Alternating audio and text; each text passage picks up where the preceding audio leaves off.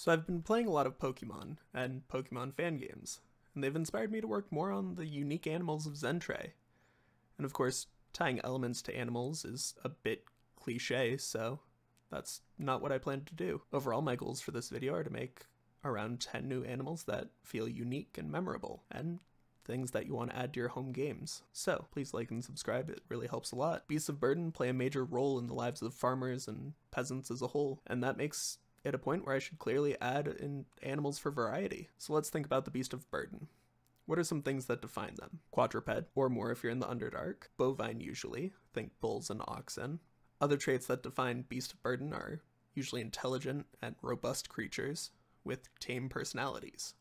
As such, I feel an excellent addition that can be made is a Gleamhorn Bovar. Its shoulder is at about 6 feet off the ground. It stands sturdy with soft, sleek fur of earthen tones. It has horns atop its head, similar to an ox, but with a closer build similar to a draft horse. These animals are native to the plains of Luminaris and are intelligent but stubborn creatures.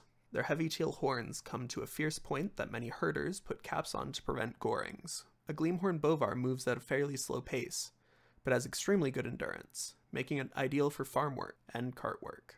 Now, while you can ride a Gleamhorn Bovar, if you want to get to a destination fast in Xentrae, you'll likely want something a bit more agile, though this next creature will certainly cost you significantly more, given it is native to the wind-ravaged plains, an unhospitable location that are southeast of the Divine Arch.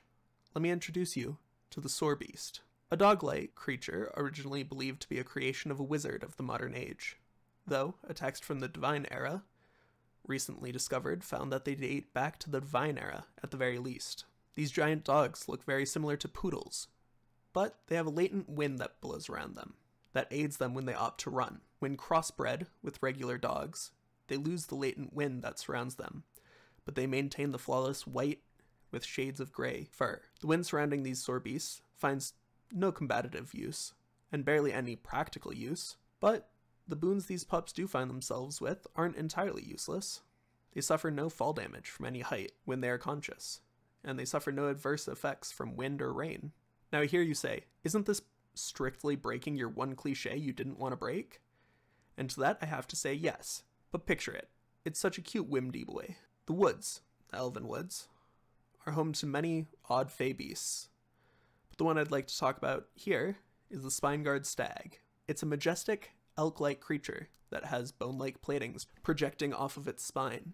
It stands taller than most creatures of the forest, or even in comparison to other equine creatures at around 7 to 8 feet, though it is lithe and agile, with large webbing interconnecting horns. It is defensive and territorial. These creatures are favored by elves that they share forests with for their agility in battle and their defensive nature. Many of them are domesticated nowadays. The hooves of these creatures are powerful, and many of these creatures indent trees with their hooves in the wild, causing many creatures to avoid parts of the woods where these beasts have marked. Now you may be wondering, hey, evolution, why does it need to protect its spine?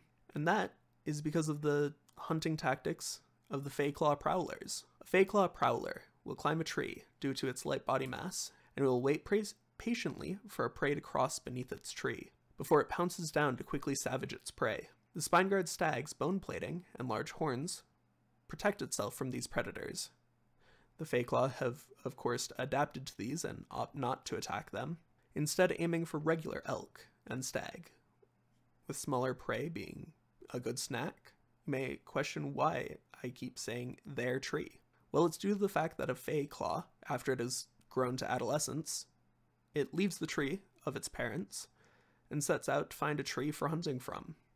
As it catches its prey, it drags them up into the branches of the tree, where eventually a webbing of corpses fills out the tree. The trees that are suitable for these large cats have adopted the name corpse trees, as the thick foliage that produces a pungent scent covers the smell of the corpses that the Feyclaws drag into them. The Swamp of Mire Deep, the home of the goblins, is filled with many insects and fungi. And one thing you may know if you have watched my videos or played in my D&D games is that spiders just don't exist in Xentrae. They're creepy in real life and overused in video games. But this entry isn't even about bugs. It's about a fungal bird that is native to this swamp. It's a small puffin-like bird, very round body, with small, what should be vestigial wings. This creature has a mycelial, round body, with a small beak. It has an odd digestive system, but it feeds on small insects, and though its wings are vestigial, its extremely light body weight allows it flight. The moist nature of the swamp is crucial to their survival, so you will almost never find them outside of this environment except as wizards' familiars. Now, my friends may know that my favorite creatures from video games are the ones that have entire ecosystems on their backs. Think Torterra, Mamorest, and that one turtle creature from Ark. So I'd like to add something like this to Xentrae. But I feel many of the bases are covered. There's a tortoise, an elephant, and a turtle. What other creature has a large, flat back?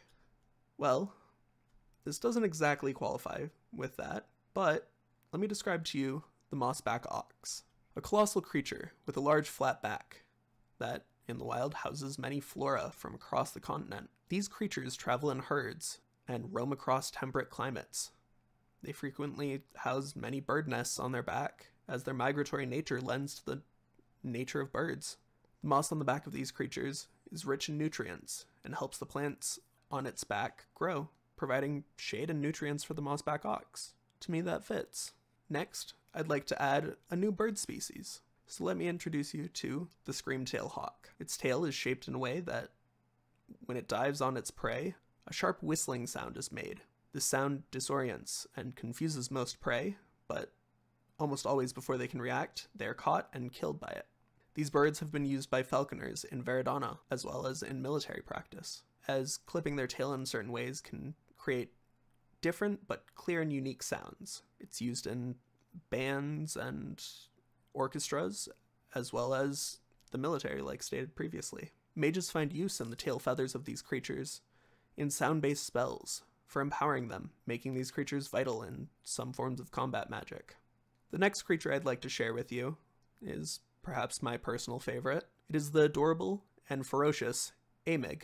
It is a small, fluffy creature around the size of a squirrel. It digs to make its home and is extremely territorial. If you get within 10 to 15 feet of an Amig's burrow, it will aggressively bark and squeal at you until you leave. And if you get within 5 feet, it will begin ferociously attacking you, biting at your ankles and clawing at you until you leave, or it dies. These creatures are frequently depicted as the embodiment of anger, and are the subject of many idioms. You have a heart like an Amig is to describe someone as ferocious in nature, but to describe someone as an Amig would be to call them weak but passionate. They feature in many forms of Luminaris poetry, frequently as a way to insult someone, but in a more refined way. An Amig is certainly the most ferocious creature of its size, and it's more than capable of punching up. It's capable of fighting snakes, weasels, ferrets, even foxes. They make for good companions, if trusted, as they are watchful and protective despite their size. The next creature that I'd like to create is probably going to be the last, so let's see. Wizards need more familiars. They always do. So, I think I'll make a new Fey familiar. The body of this creature is a glowing light, with 5 tendrils reaching out from it. It being relatively formless allows it minimal flight, allowing it to fly up to 5 feet away from any adjacent surface. It can use its tendrils to interact with objects, similar to an octopus. These creatures, though native to the Feywild, have migrated along with other creatures to the material plane, where elven wizards have made them a common sight.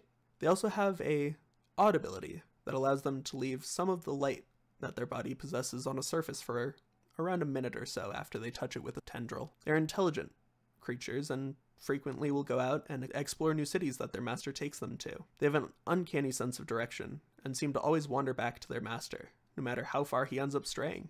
Due to their fey nature, their lifespan is very long, at around 80 to 90 years. They make amazing, intelligent pets, and any wizard would likely find themselves honored to have one trust itself to them.